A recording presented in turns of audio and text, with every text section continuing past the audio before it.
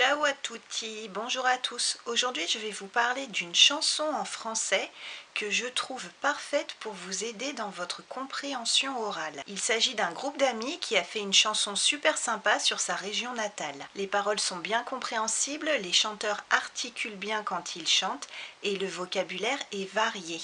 Mais juste avant... Bienvenue sur ma chaîne, je m'appelle Aurélie et je propose d'aider ceux qui apprennent le français et qui le parlent déjà un petit peu, de développer leur vocabulaire et d'améliorer leur compréhension orale. Je fais 2 vidéos par semaine sur des thèmes particuliers comme les homonymes, les synonymes et aussi des expressions typiquement françaises et également des vlogs où je vous emmène avec moi en balade pour vous montrer un peu le patrimoine français. Donc si ce n'est pas encore fait, pensez à vous abonner et allez vite jeter un œil à ma chaîne. Et là, c'est parti pour la vidéo du jour.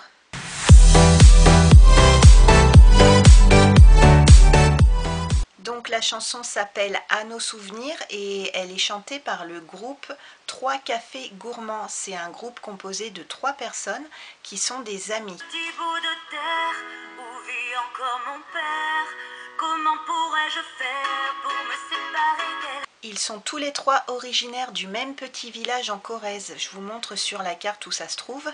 Je fais juste un petit aparté sur une vidéo que j'ai fait il y a quelques semaines sur un chanteur qui s'appelle Grand Corps Malade et dont les chansons sont parfaites pour vous aider dans la compréhension orale du français.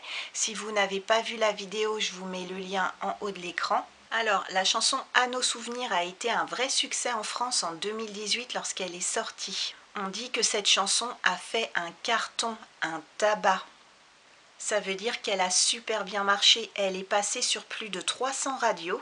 C'est une chanson super dynamique, entraînante, les paroles sont gaies et le clip est super sympa. Je vous mets juste un tout petit bout du clip.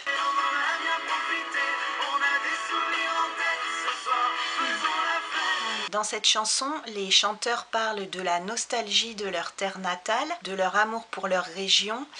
Ils parlent aussi de la famille et de l'amitié. Je vous mets le lien dans la description, vous n'avez qu'à cliquer dessus pour arriver directement sur le clip et je vous mets aussi toutes les paroles dans la description. Ce qui est drôle, c'est leur nom, Trois cafés gourmands, car café gourmand en français c'est ça. Un café gourmand au restaurant, c'est un café accompagné de plusieurs mini-desserts. On appelle ça aussi des mignardises. Alors vous pouvez avoir un mini fondant au chocolat, vous pouvez avoir une mini crème brûlée, une mini tarte, un cannelé, des macarons, par exemple les macarons ici, des verrines, des mini tartes aux fruits. Ça marche aussi si vous prenez un thé. Dans ce cas-là, on dit que vous prenez un thé gourmand. Et pour en revenir au groupe, pour la petite histoire, ils ont décidé de s'appeler Trois cafés gourmands parce qu'en fait, ils étaient au restaurant et ils devaient trouver un nom pour leur groupe. Et en fait, ils se sont décidés au moment où ils buvaient leur café. Voilà, c'est tout pour aujourd'hui. J'espère que cette vidéo vous a paru utile et que vous aimez bien cette chanson. Si c'est le cas, n'hésitez pas à le dire dans les commentaires. Pensez aussi à cliquer sur le pouce, ça serait très gentil et ça aide la chaîne à se développer. Pensez aussi à vous abonner si vous ne l'avez pas encore fait. Et moi, je vous dis à très bientôt pour une prochaine vidéo. A presto, ciao ciao.